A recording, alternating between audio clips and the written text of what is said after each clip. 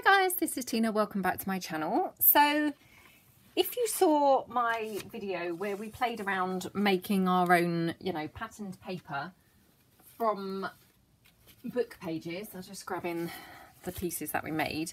We made these kind of patterned papers with the book pages. I thought we would have a play today with making some other similar things but using the sheet music instead. So I've been having a little bit of a play. My hands are already a little bit messy. I have been having a play with mixing up the colours on my stamps a little bit. I don't very often do this because I find it a bit fiddly, but we'll give this a try. So what I've done, I've taken some sheet music here and I have just gessoed over the entire sheet, left it to dry. So what I'm going to do is ink it up a little bit before we get started, with any of our decorating and stamping. So, this is vintage sheet music, so it's pretty coloured anyway, but I'm just going to go over it slightly, just in one or two places where it might be, not quite so coloured. So just go over it like that. Because we want it looking really nice and grungy. And obviously, as we discovered, well, as we knew, but obviously I kind of forgot really. Once you've stamped with distress inks, it's difficult to then distress them with the blender tool. So, I'm going to just do this first. So doesn't have to be very neat, because we're going to be stamping all over this anyway. So you're really not going to notice too much what we've done there. So I'll pop that to one side. So I talked in a video recently that I haven't ever used this large rose in the Kaisercraft clear stamp set that I had. So I thought it was high time, rectified that. So I'm taking my Victorian Velvet and I'm taking my peeled paint. Might use my crushed olive, but probably stick just to the peeled paint. I'm not really too sure. And then I'm also going to just dab in to the sort of centre of the rose or around the rose with the wild honey. So I'm using my block. You have to excuse the state of my block. It's not the best. I am not a very good person at looking after my stamps. I do not look after them very well. So I'm just going to roughly stamp, or roughly, sorry, ink around the stamp. Now, because I've now got my lamp on, I can't really see overly well what's leaves and what's flower, so we're just going to have to guess this really. So we're just going to stamp it down, and I'm going to stand up to do this because it's a little bit easier. So that's our first one. Hopefully this will get a bit better as we go on. So oops, my wild honey, and then again my just peeled paint onto the leaves like that.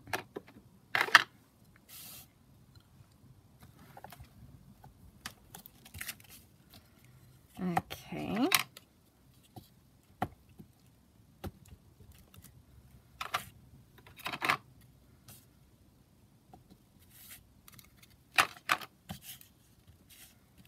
Just do the leaves again with the peeled paint.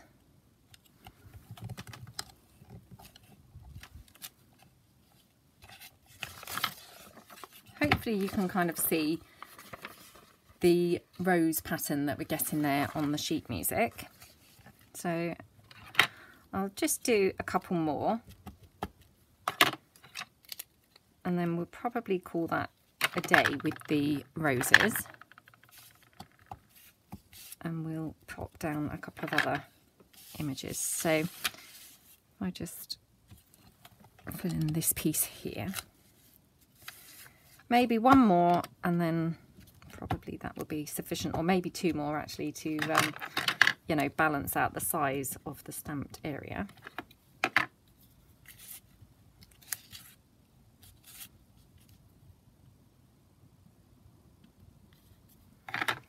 Okay, might as well just go off the page a bit, I think. So, oops, this is not stamping particularly well. It stamped much better earlier on before I switched the camera on, which is just so often the case, isn't it? You know, I thought I'll have a practice run, make sure it's all looking good and working well, and you know, switch the camera on and it's nothing like the effect that I was having earlier, which is just typical, isn't it? Right, well that will do. So I'll just clear these colours out of the way. So let's make sure I get the lids on the right pieces. Okay, let's move those out of the way. Put them back up where they kind of go. A little pile of stacked ones that I've got. So that's those. Then I've brought along my I Love Paris background stamp, and I thought we could just do a couple of those. So I brought along some more colours. So I've got this tea dye distress ink. So I'm just going to cover the stamp. Now I'm just going to again stamp it down here, make sure it's coming out well before I actually stamp it. Oops. Before I stamp it down. And as you can see, it's come out a weird colour because I obviously have been stamping it already and didn't clean it off in between, so it doesn't matter. We'll just stamp this here.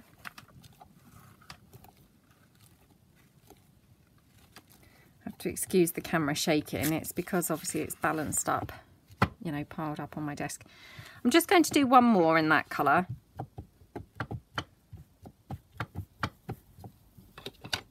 I'll just do that here. Oh, I didn't get that straight at all. Okay, so I might now do one in a different colour. So I've got some blue here. Sorry, this one is called Faded Jeans. So I'm having lots of fun getting out all of my... Oh, didn't clean that off. Let me try and do things nicely and look after my stamps on film at least. So, and my ink pads, because obviously otherwise I'm contaminating the colours quite a lot.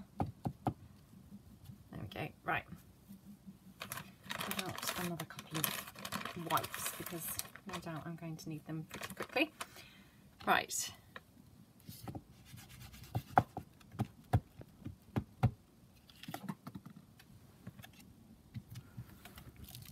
Just check how that's coming out. Beautiful.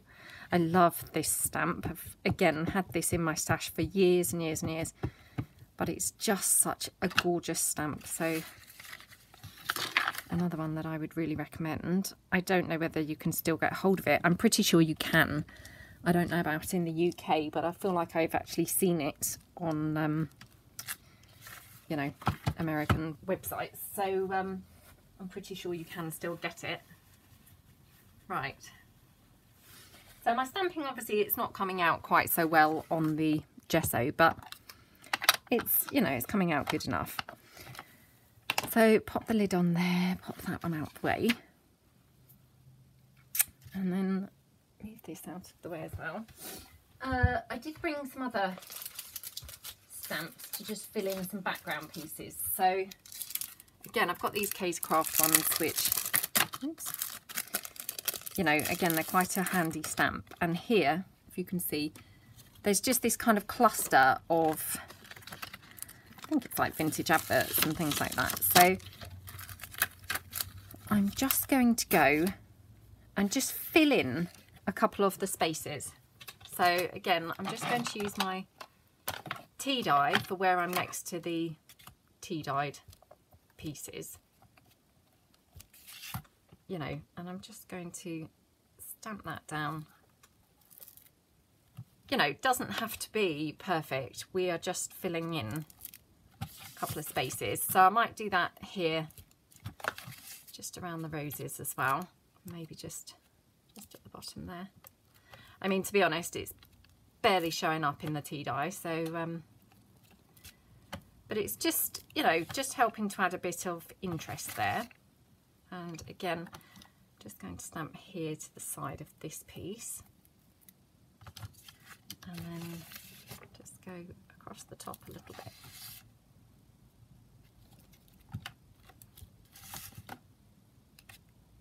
Oops. Down the side, and then we'll just go down the side on this one. Okay, and then I'm just going to stamp beside the blue in the blue. So, being very good, putting my lids on. Not being very good now because I'm now contaminating my stamp and my ink pad. I'll just stamp it off there a couple of times. Okay. Hope I'm in frame. I've zoomed my camera in a little bit more, my iPad, because I just kind of noticed that actually I'm not sure how brilliantly, you know, the view is. So I thought I'm going to experiment with zooming in. So, you know, hopefully that might be a little bit of a better view for you guys. Right. Okay, that's done. Just put my stamp back on there.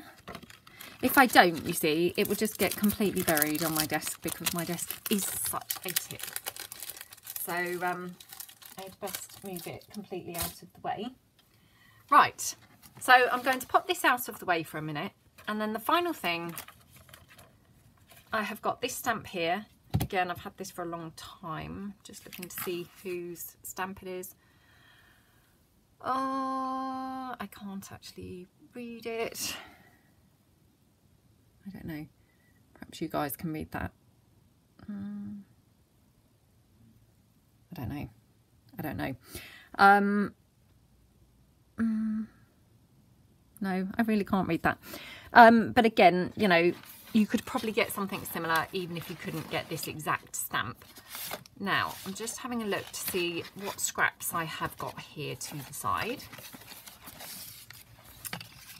To see whether I've got just some small coffee dyed paper to do it on, rather than, you know, waste an entire new piece. No, I can't see any, so I'm going to have to take, oh, here we go, some that I've already stamped on. So I'm going to stamp this, I think, in the crushed olive. So, and again, I'm just going to test this out on the book page.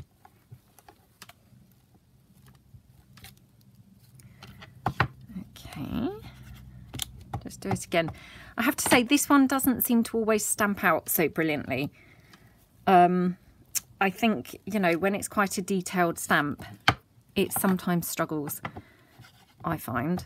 You know, but it's a shame because it's a lovely stamp. But to be fair, you know, on the whole, and I'm going to say this and it will not do as I've said, but on the whole, I think it comes out good enough to be able to use it. So let's fingers crossed that's the case here.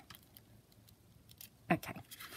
So you can probably see, I mean, that's come out, you know, good enough to be able to use. So that's that one. And whilst I'm, you know, at the stamping stage, I'm just going to take another one. So I've got these ones, which I got from the Wish app. I had seen Patricia Viramontes use these and just thought they were so gorgeous. So that was what spurred me to, you know, use the Wish app for the first time, was when I saw her using these stamps, and I just thought they were so lovely. I couldn't resist. Right, now let me just find my stamp block and I'll stamp this from the block. I don't normally, I just normally stamp it, you know, itself, but I'm trying to be very very good and a bit of a better stamper. So just pop those back in the packet. Okay, right. So pop that on there. Now, I may just stamp her just using black StazOn, I think. Partly because, you know, I'm not sure how she's going to look in a colour. You know, being a face, but oh, don't you just think that is the most adorable stamp? I just absolutely love it. So I'll just do another one just in case we want to use her again. Just love her. Okay. Right. Let's clear up my inks a little bit. I'm getting a bit swamped here. Swamped with stamps, swamped with inks, swamped with mess.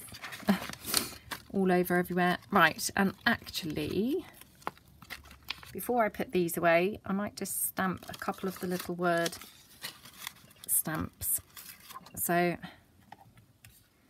just going to pop them like that. And again, I mean, these don't have to be straight on here or anything, because obviously, you know, I would cut these off to use them. So, you know, you don't have to overly worry about getting them straight on your block. Okay. Does that one say Tim Holtz collection?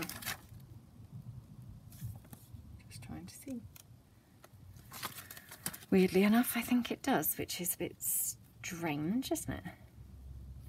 It might not, but I feel like that's what that says, which is a bit strange, but anyway.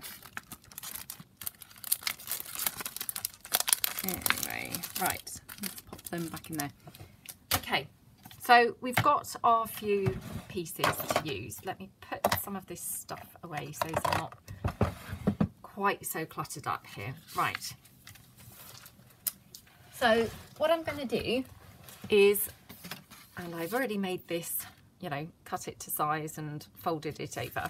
Just going to make one of those gorgeous flip downs, like Susie from Creative Cafe Girl made. I love using those now. So I might just cut out this one.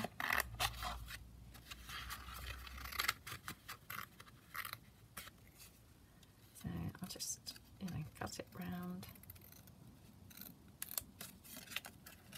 like that.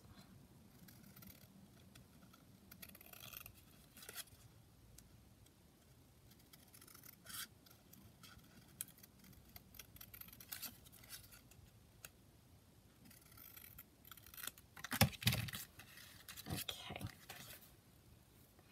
Now what I might do is very gently just go around the edge to, you know, make it stand out slightly more. Just like that.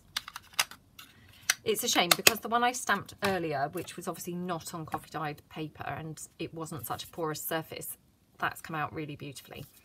So I mean, I could use that, but obviously it's very white. So we'll see how it looks in a moment when we come to use it. But I'm thinking I would like to use this portion here. So I'm just going to snip this section out that's got the roses that we did.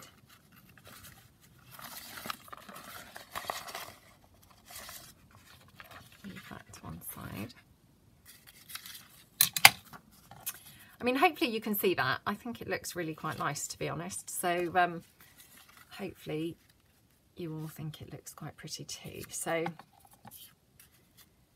I wanted to have that on there, or shall I go for the brighter one?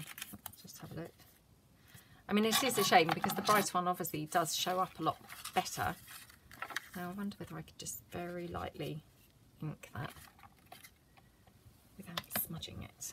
Let's use my old ink, which is still lingering here, because it's not so juicy, so it won't, you know, make it quite so wet. So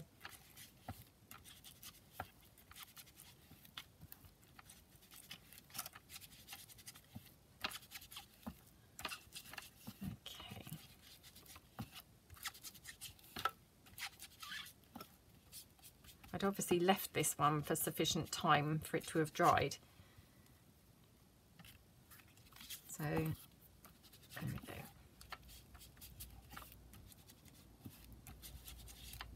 Okay, so I think I'm going to use that one because it's obviously a lot, you know, more vivid and noticeable. So yeah, I think I probably prefer the effect on that one.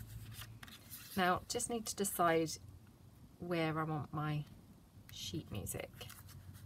So probably like that.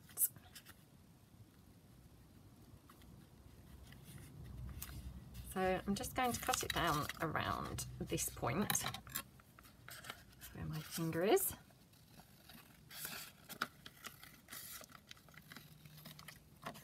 Okay. Just place that there.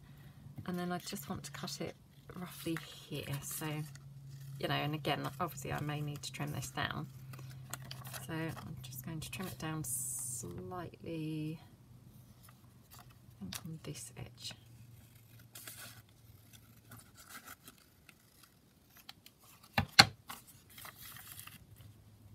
Okay, let's see how that's fitting. Okay, just need to trim it down slightly more in the at the top there.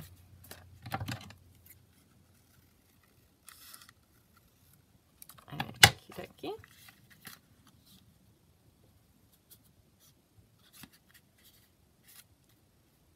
Okay, so I'll get rid of my scraps here, trying to be very efficient and just get rid of things as soon as. I might pop this down here, the reason being is because this is the rose that's really come out, you know, quite vividly and really nicely.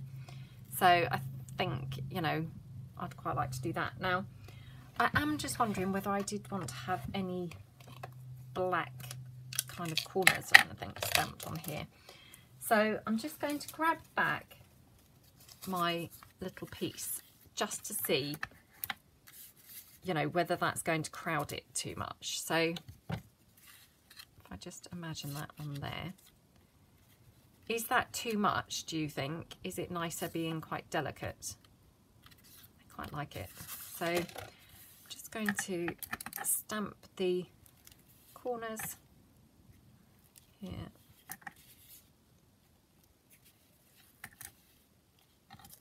Like that. Okay. Okay. Right, take this back. Pop it there. And we're just going to pop that down like that. Okie dokie. Right, so if I just glue this on. See, I'm just gluing this with the wet glue. Oops.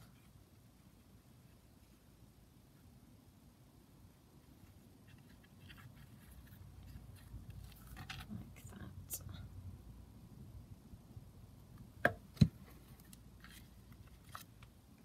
Okay. Pop that down like that. Just press that down. Now, I don't want to use my wet wipe because they're still drying, because obviously that would just smudge my ink. So I'm just pressing it quite gently, just, you know, with my hands. Right, we're going to have that down there. I'll just ink that up slightly more in this corner because it looks a little bit white there. Probably not, but just felt like it perhaps was. So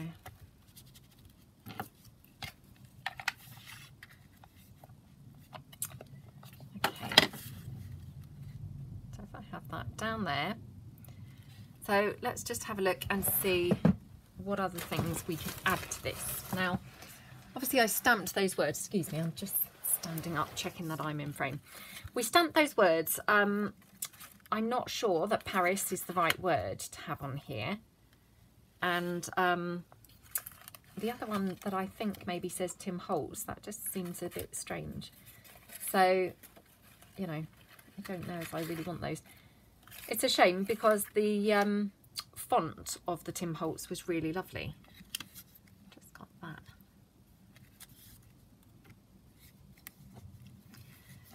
This this was just laying around on my desk. It's just a little scrap from one of my background pages, but I just thought that went really well with the colours that we're using. So again, I'm just going to ink that up slightly.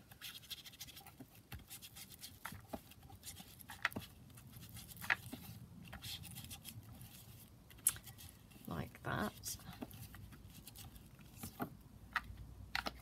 Okay, whilst I'm there, I'm just going to ink up this ticket. This is a Tim Holtz ticket, stamped ticket. Oh gosh, come on. I might have to get my juicier ink out for the ticket, I think. Right, so I'm just going to lay things up here before I glue them on. So if I had that there, because I don't want to cover up that rose completely, you know, because it looks quite pretty, doesn't it? So let's come behind there. Okay, just having a little rummage, seeing what I've got here to the side.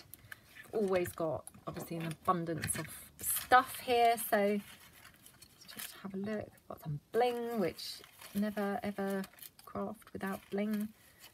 Got some buttons, got some flowers, got a little paper flower.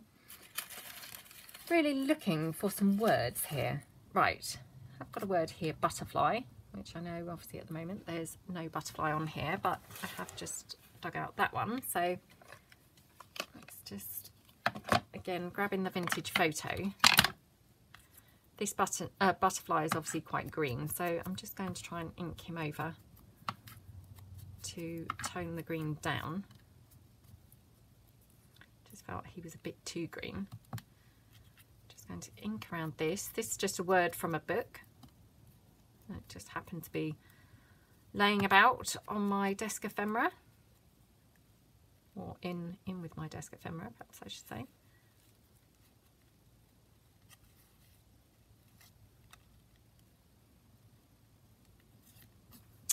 Just going to ink this up slightly more now. Now I've got my juicy pad open. Right, quite like that. So just going to glue this piece down in the first instance.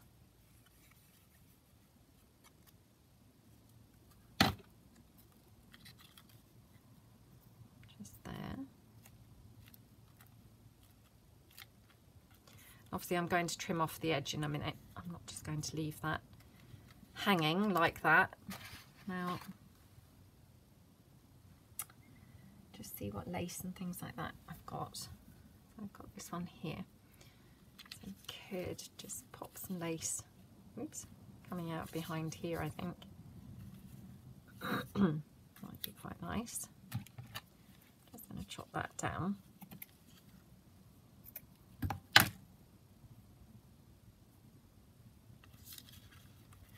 I can just pop that there.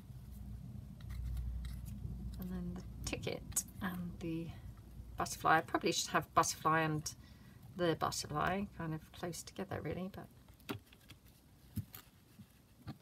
oops, move that out the way. You see, if I put it down the bottom, when this folds open, the lace is going to get in the way. So kind of thinking to the side is better. I might just ink that lace up because it's quite bright otherwise. I'll just pop that down there. Right. I'm going to have to trim that lace down a little bit. Or certainly get rid of a bit of that because I don't like that showing.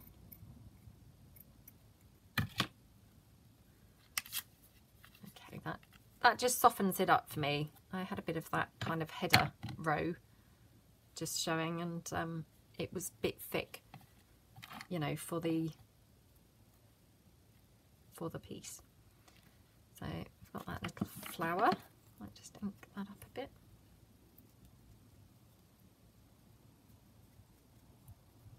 Okay. Oops.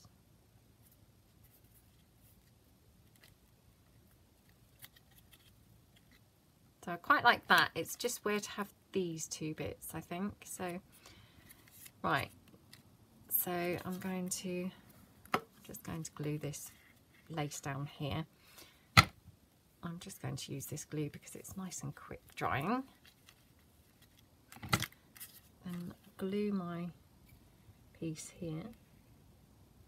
And this is just on copy paper. It's good quality copy paper, but that's all this is on, because obviously I was really using this for my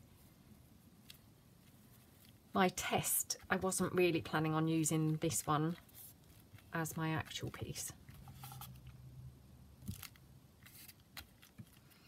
Okay, so then we've got our ticket and we've got the butterfly.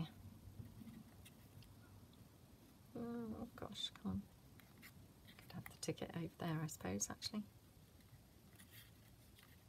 Oh, maybe we'll have it like that. I quite like that, I think. So I'm going to hot glue this ticket down. That would just help hold the pieces down as well, to stop me having to keep pressing them down. The word butterfly, should we put that on a piece of lace, I wonder? Let's just have a look.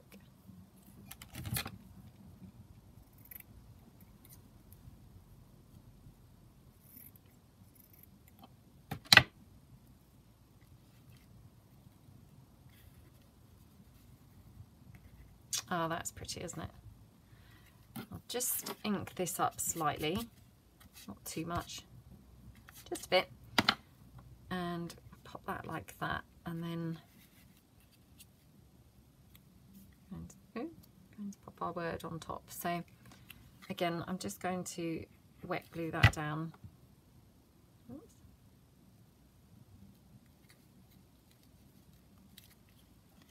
And the word on top.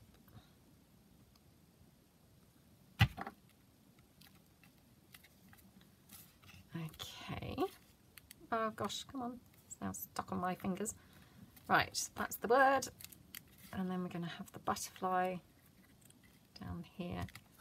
So again, just glue the butterfly on like that. And then do we want a little bit of bling in the centre of the butterfly? So let me just trim this down.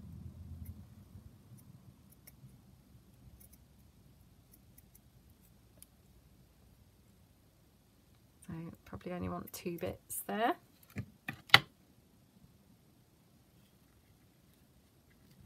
Oh yeah, that's pretty. Oops.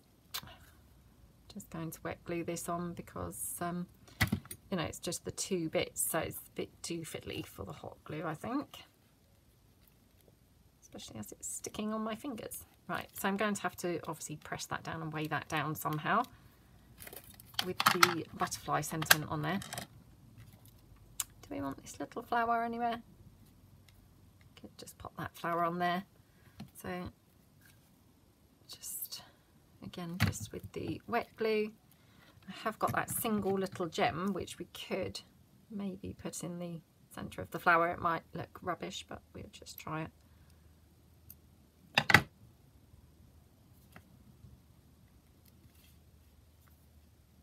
Doesn't need it. Yeah, I'm going to just put that in there. Just sort of ties the butterfly in, I think. You know, the bling from the butterfly in with the bling on the page. So I'll just cut that thread off here. You could just see a little bit of thread like hanging from this. Oh gosh, come on. This is way too fiddly for me. Oh, I'm not going to be able to get that, I think. Oh well. Oh well, we will just glue it down. And hope that, you know, you won't really notice once it's all dry and, you know, looking pretty. Right, so all I need to do now is obviously trim this piece down that's along here. Okay, oops. Okay, let me just now have a look. Check that I'm still in frame. So how pretty does that look? And then obviously I love my string, so I don't know whether whether we will want string or not, but we could just tie it with some string as the, you know, the closure. So I just tie it around.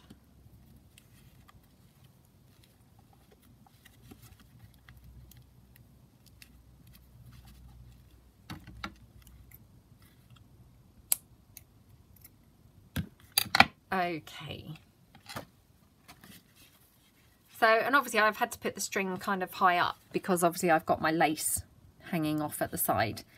And obviously, you know, I would now glue the string across the back so as it's held into place. I don't think I've got a journaling page to show you how this looks, but I have got this. So that's how that would look on a page. Super pretty. And then obviously you'd open the string and it would flap down for your journaling. So I hope you like it. Obviously I have the other pieces that we haven't played around with yet. But I can see that I'm coming up to 40 minutes. So I'm keen not to, you know, zap up everyone's time. And obviously once we get started on another piece, it would take quite a bit of time. So I hope that you like the piece and give it a go, making some of your own stamped background papers. And yeah, hope you have fun. Thanks very much for watching, and I'll see you all again soon. Thanks, bye.